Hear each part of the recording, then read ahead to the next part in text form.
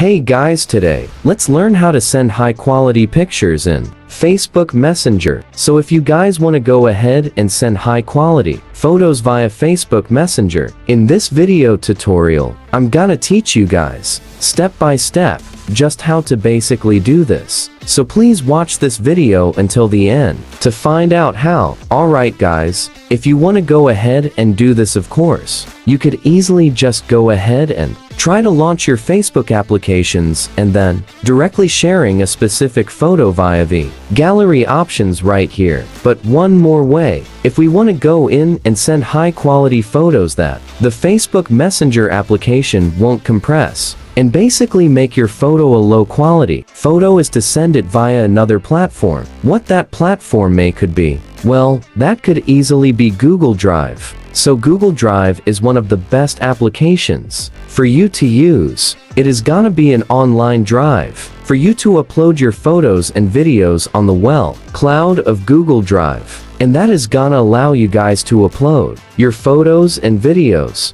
in this case, photos on Google Drive without compromising its quality. And then from there, so let's say for example, that I already have a photo already uploaded on here. And let's say that it is gonna be this one right here. I could easily go ahead and tap on this 3 lines and tap on share to easily copy the link.